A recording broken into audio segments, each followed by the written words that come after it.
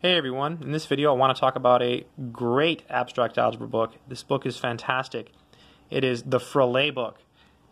It's called A First Course in Abstract Algebra, written by John B. Fraleigh. This is a fantastic book. I've used this for self-study. I have read big chunks of this book. I have actually done problems from this book. I'm a big fan of Fraleigh's writing and his writing style. Let's talk more about this book. The contents of this book are pretty standard. So he talks about some preliminaries, and we'll talk more about those in a minute. Binary operations, groups, goes on to subgroups, then permutations, and then permutations part 2. Note Fraleigh, if I recall correctly, does the cycle multiplication backwards. So he does it like Wolfram Alpha does it, which is the non-standard way, right? So he doesn't do it the way most other books do it. Neither does Wolfram Alpha. Then he goes on to cyclic groups, isomorphism, direct products, and then finally generated abelian groups.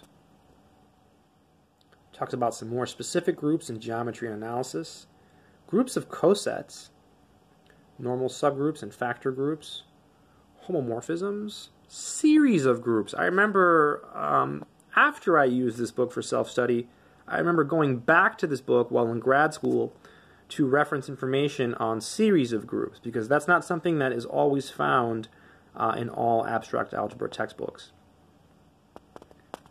Group actions, it's kind of nice. Applications of G-sets to counting, cool stuff. And it just keeps going.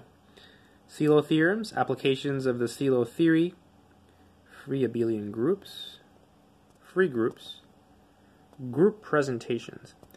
Then Fraleigh goes on to rings and fields. We have rings, integral domains,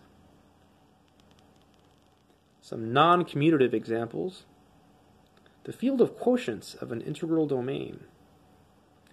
Then he goes on to quotient rings and ideals, homomorphisms of rings, rings of polynomials, lots of chapters, right? Tons of stuff in this book.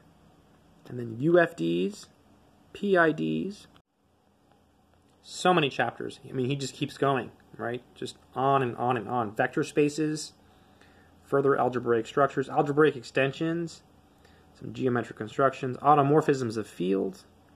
Now, the sections are quite small, which is very nice. It makes you feel like you're getting through the book. You don't spend forever on any particular section usually. They're really small sections. I mean, look, finite field starts at 403, and then Galois theory starts at page 409, right? And then illustrations at 420, and then 429. So you see, it goes through quite quickly. The final chapter is on the insolvability of the quintic. So the book reads extremely well. This is an extremely good book. It is amazing. Great abstract algebra books, one of my favorites. That's why I used it for self-study, right? I had a couple abstract algebra books, and this is one of the books that I used for self-study. I enjoyed this book. I enjoyed reading it. It's very well written.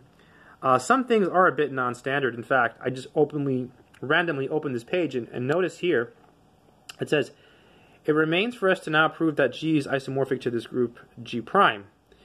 So they define a function, and look how he does the function definition, right? He puts the A there on the left and the phi or the phi on the right. So it's just a little bit non-standard from other books. That kind of agrees with what I was saying about his multiplication of cycles. So that is one downside of the book, that some things are done in a bit of a non-standard way. But I suppose it's good to see both the standard and the non-standard approaches. The exercises in this book are the right level of difficulty. They're usually not too difficult.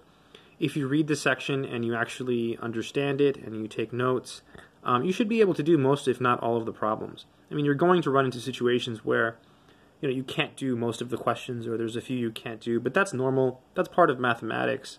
But otherwise, I would say the exercises are the right level of difficulty for the textbook, which is an excellent textbook. I cannot emphasize how good this book is. Again, there are some flaws, as I mentioned, with the non-standardness, but Otherwise, the exercises and the readability make this book awesome. Fraleigh does include answers to some of the exercises, not all, and there are really no answers to the proofs. Sometimes he does give hints, so I guess that is better than nothing. So there are some solutions to some of the exercises. Again, the book is a first course in abstract algebra written by John B. Fraleigh. It's a really good book. That's it.